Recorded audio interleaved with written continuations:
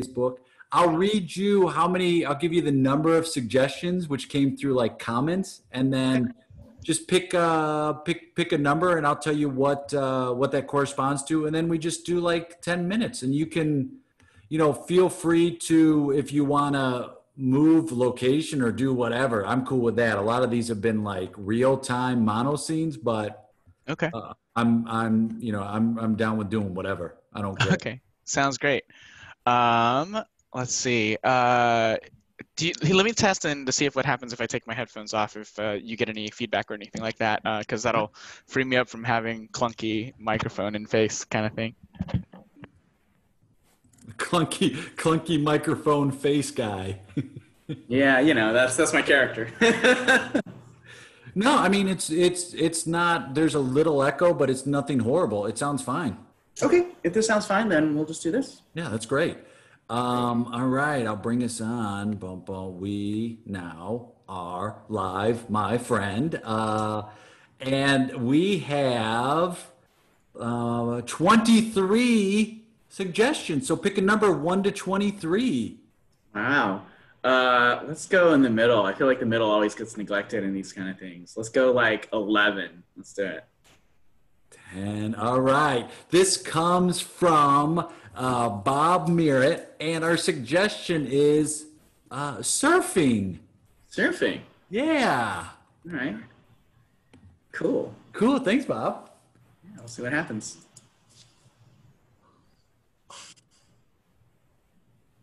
Daydreaming. I said you're daydreaming. It looks like you're daydreaming. Sorry. I'm sorry. I'm here. No. Hey, I'm right there with you. Right after lunch, and it's like, yeah. Who calls these meetings anyway? Right? I'd rather be outside. I'll be honest. I'd rather be at the water. Yeah. Right.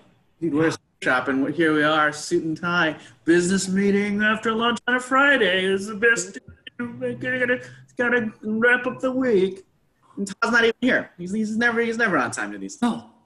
And I want to be like late, but I know the day I'm late, he's going to show up on time. Yeah. And then it's going to be held against me for the rest of my career. So, yeah. What happened, man? Like we came into this business to surf, and here we are, freaking managing spreadsheets. What's going on? Well, I'll tell you what's going on is we're so against the spectrum of surfing. We're at the other end of what we wanted to do. We are at the one end, and I mean, for me, it's like the security kind of, it took everything out of me. And next thing you know, 15 years pass, and here we are. And it's like, we're doing the things we promised we'd never do, but it's in exchange for the things we want. It's so depressing, man. It has been 15 years. Jeez. Yeah. You say, oh, I'm just doing this for now, and you get used to the paycheck, and then here you are. I mean, Doug, now turned into 15 years. We're still in the now. It's just extended. I guess. I mean, we could see. This is worse because we could see the water from here. That's the worst part is we see it. We should be on the beach, and instead we're in here. Look, we really should just get into the spreadsheet stuff. I mean, like we gotta manage these accounts and get the new classes rolling. So. Nah, I'm done. Whoa. I'm done. What do you mean you're done? No, I'm taking my tie off. I'm done. Come on, man. Oh, you're serious? You just... Yeah. No, I got no time to waste. I had a brother. You didn't know this. I had a brother. And his whole life, he wanted to be in a band. But instead, he chose security. And then he, sad story, passed away.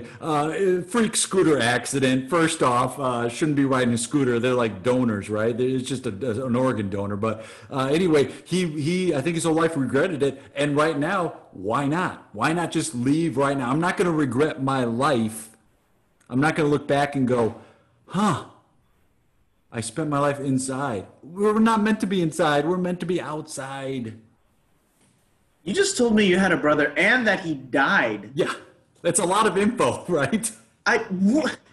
I've known you forever. How has this never come up? Are you kidding me? No, when I was okay, so when I was 6 years old, my brother my brother was 6 years older than I. He was 12. A friend said, "Let's get on a scooter." He got on a scooter. He rode the scooter and he didn't know what he was doing. He ended up, it was, he parked the scooter, so it wasn't even on the scooter when it happened. Okay. And then he stepped off the scooter and he lost balance and he fell. He hit his head. It was this whole thing, and I guess I just tried not to remember it. But Your brother died from a scooter accident where the scooter was parked. yeah, He lost his balance and he fell and he died. yeah, he got off. He was on a scooter. Then when he got off the scooter, so we say it's a scooter accident because he was next to the scooter. It's like a scooter adjacent accident. Yeah. I guess that makes more sense, right? It was a scooter adjacent accident. But like, did you end up suing the scooter company? Like, is that why you call it a scooter accident? Oh yeah. Well, I mean, but they made so much. I mean, they sued Honda. It was a Honda spree. Wow. Yeah. Your 12-year-old brother was driving a Honda Spree around and then died not while it was in motion, but after it parked. Yeah. I mean, isn't it crazy? I can't believe there's so much about you I don't know, man. That's crazy. Yeah, and I know like what he wanted to do is he wanted to be in a band, and even though he was only 12, he wanted to be in a band, and he was trying to do it, but Well, 12-year-olds also want to be like dolphin trainers. It doesn't mean you grow up to be a dolphin trainer. How cool would that be, though? I'm really insensitive about your dead brother, but I'm also assuming this is like 20 years ago, so we can talk frankly about this, right? Yeah, and to be fair, I didn't make it like a big deal, so I don't think you're being insensitive at all. Okay. If I had said to you like, "Hey, I got to tell you something, Doug," there's something I want to share. You kind of just dropped this to me on a Friday afternoon in the middle of our freaking sales meeting. In the middle of my former sales meeting, I'm done. Put your tie back on, man. Come on. It's gone. It's gone. Listen, watch this. The fact that you're humming and taking your clothes off makes this weird now. Okay, all right. Okay, it's weirder when you're silent. I can't. You called it, so I didn't want to make it. Anyway, I'm going to the water right now. You're just leaving me with all the work. Oh, man. Hate to pull that card, man. If you walk out of here, and I'm the only one still suited up, and Todd walks in, I'm the one who's got to do this whole pitch, got to manage all the things, got to explain to him why sales are down, as if the pandemic wasn't a good enough reason. He doesn't ever think it is, and it's like, dude, it's a global pandemic. Of course sales are down. Todd, he doesn't care. What he cares about is like the bottom line. For a bro who like projects that surfer kind of like attitude and an image, man, he's ruthless. He strolls in as if he's got that, hey, everybody, let's chill. Right. And then when he gets in, it's just like, bam. And the thing is, I'd rather have somebody yell at me. Right. And somebody like Tom, who's like, hey, all right, so how are things? He smiles at you, and it's like, oh. That smile is deadly. You don't want him smiling at you. You want him not looking at you. All right. It's hard because there's only 3 of us, so he's always looking at one of the 2 of us. So. All right. I'm sorry. I'm sorry to ruin your dreams of having an afternoon to surf. You know what? If he isn't here in the next like 3 minutes, we'll call the meeting early. We'll go back and finish the work, and then we'll try to get out of here. We'll get out of here half an hour early. It's like an early release Friday. Remember, like in school when you had those like early release days, and you just were so grateful for 30 minutes of your own life that you're trying to live back. And we're at that point now, and not only we're at that point, he promised to be casual Friday, half day Fridays. I mean, he promised a lot of things, but. Nah, like part of me is like, I'm ripping the shirt off and going, but part of me is like, I don't want to stick you with the work. That's cool, man. Wait, that's cool, man, I can go? Or that's cool, man, like, thanks for understanding? I got you. You can go. Look, these reports, Todd will show up in the last 5 minutes. I'll be like, oh, you just missed him. He had to take care of a thing. And then you'll get me back one of these days. It's fine. Look, You mean that, both- or are you just saying that? I mean, look, we've both been doing this for 15 years, and in the last 15 years, the amount of times I've gotten in the water and surfing has been abysmally low. Like, Yeah. pressingly, oh my gosh, I'm the old guy I used to make fun of being the old guy in the office who never actually did the thing that he did the work to do. I'm that guy now. We're that guy now. Yeah. And so if you can want an afternoon to not be that guy, that's cool. And then I'll call on the favor sometime down the road. Deal. But you got to promise me something. What's up? You got to take me up on this. You got to do something like this. Whatever it is, I don't, and you might not even have a plan of what that thing is, but you got to at some point let me return this favor to you. That's the only way I'm going to go. Yeah. I will. Have a good time out there, man. Hey, have a short time in here. If he doesn't come in the next 3 minutes, you leave. You make me that deal, all right? I'll send him a message and I'll let him know, hey, look, we just went back to doing the work. So. All right, man. Good time out there. Hey, Tom. So glad you. I know you missed the meeting, but I'm really glad you called me here. I'm really glad to be able to catch up and give you this report. I just want to let you know. Joey totally bailed. He was complete. He contributed nothing to the sales this month, and I did it all, as I usually do. I stepped up, sir. So as you're considering that promotion, I want you to think about, who's got your back and who doesn't show up some Fridays because the weather's nice, right? Like I know we are here to serve surfers, sir. So yeah, for sure. No, yeah, man, totally. Hangs on. Yeah. Hey,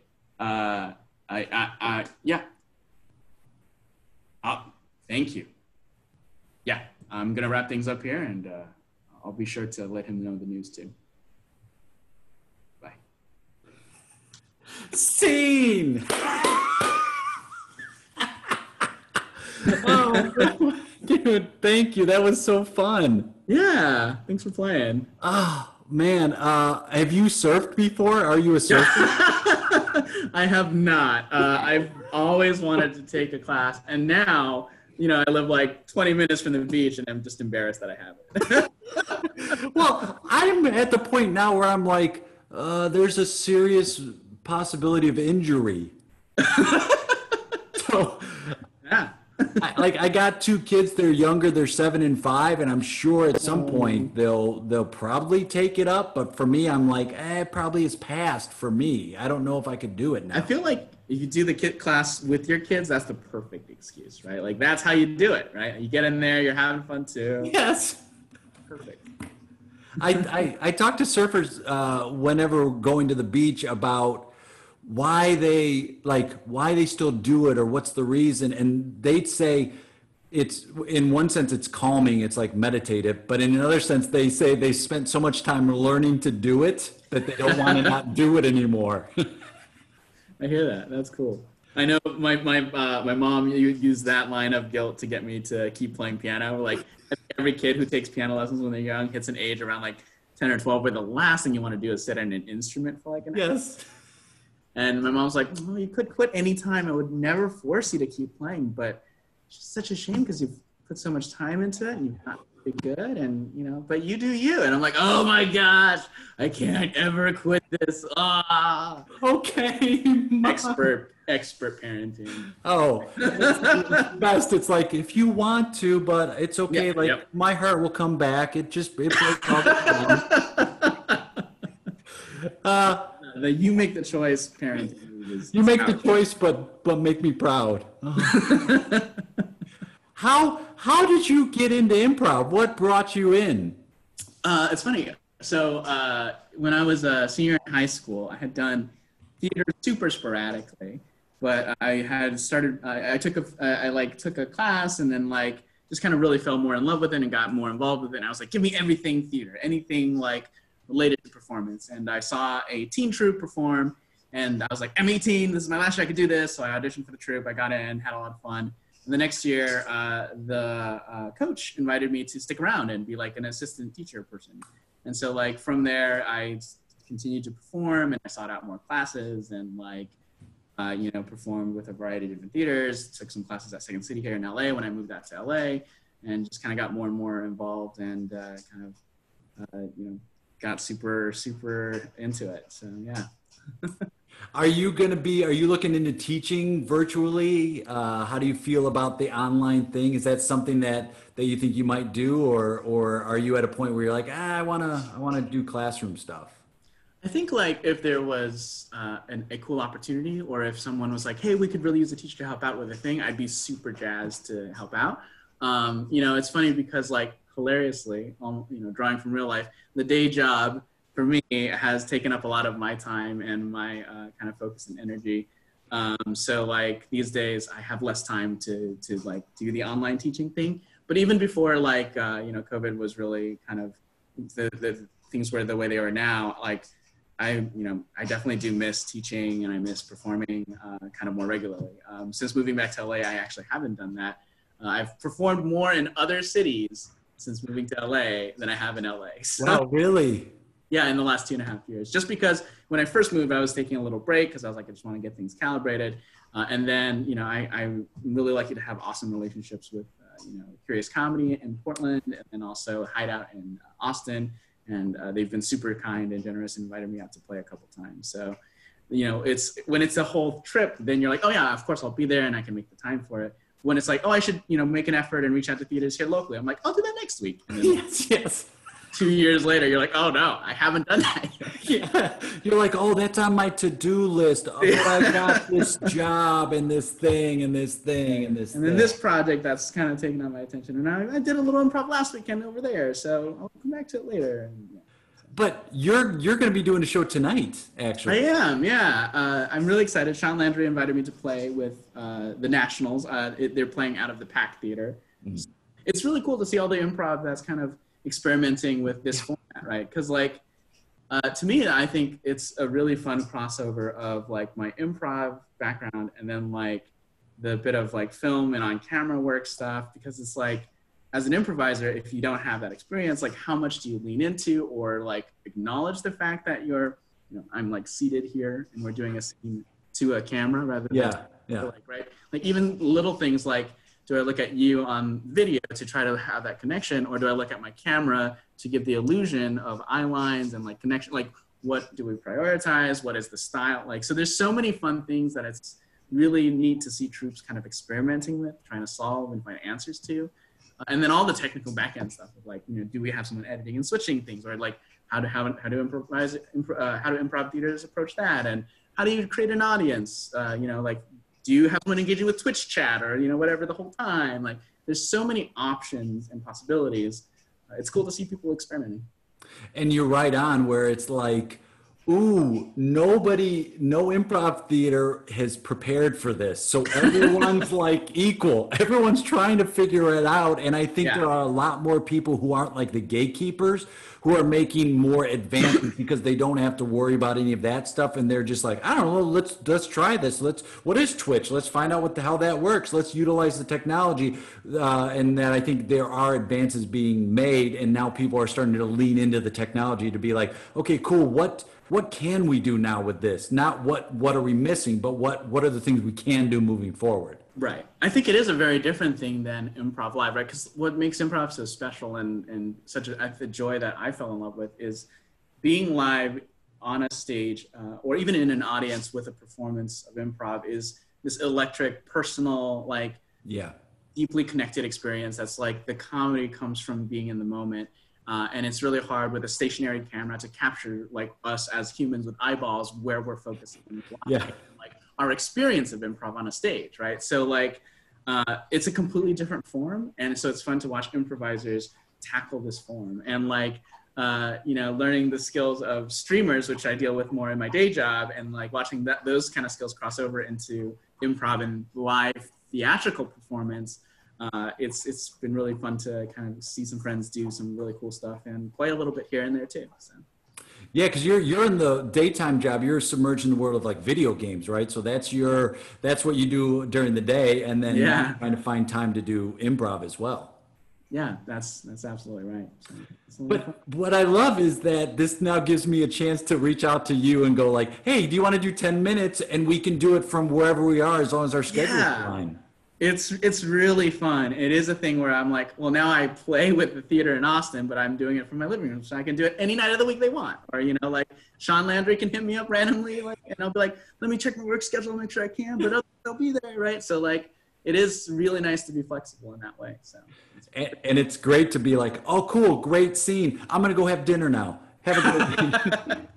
Yeah, I think that's it's funny because it's definitely a double-edged thing of like it's super good, and the hard part is kind of still creating those boundaries for yourself, right? Like I remember one day, like I had the day off from work, and I got up and I got to my computer because I was like, oh, I'm just gonna like check my email and then like play some games and do some relaxation stuff.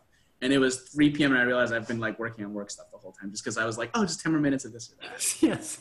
So just those barriers between I'm at work, I'm at home, I'm doing my own thing. Yeah. Evaporate, and it's really easy to just like plow on and not even realize you're running on empty. And so it's just like figuring out how to find that balance is also part of it too. And I mean, you're right on. It's like finding that healthy boundaries, the balance to be like, it's so easy. Like you said, you look up, it's 3 o'clock and you're like, I was just going to do this one thing. Now the day's half done. Exactly. Yeah. How can people, if they want to get a hold of you, if they want to follow you, like with shows you're doing or across social media, like what's the best way people can do that? Yeah. I'm mostly on Twitter these days. So at Michael Yichao, Yichao. I'm trying to check Facebook less because usually it just makes me sad. Oh, yeah, I know. I love seeing and talking to friends there, but I think like, the kind of ad algorithms and everything else, and kind of, it's just it's a constant barrage. Like there's a phrase of doom scrolling, and it happens with any social media, scrolling and being sad about the things you're reading. Yes. I'm like, man, I have a really bad habit of doing so much of that. I'm just trying to I'm going to try to just be on one platform, and one that like is, I use Twitter a lot for work and talking with players. So I just was like, oh, I'll stick to this mainly. If you like dog pictures, I post pictures of Nick's on my Instagram now and then too. So I mean, there you can. Same thing, Michael Yichao. But yeah, just trying to reduce the amount of social consumption that I'm doing. And it's so important now too to be like, what are the things that trigger me? What are those moments that I can get away from so I don't find myself going down that rabbit hole and getting upset? And how can I utilize this to keep my mental health up as well? Yeah, I think it's, social media is by nature a little performative, whether we intend it to be or not. And it's just amplified when we're all so stuck on it and focused on it. So yeah, definitely trying to be more self-conscious about that. Because I think usually, I tend to be pretty happy-go-lucky and pretty cheerful, but I think I even catch myself in patterns where I'm like, I'm really overly ignoring things that upset me to try to be happy all the time. And counter to the intention that I want.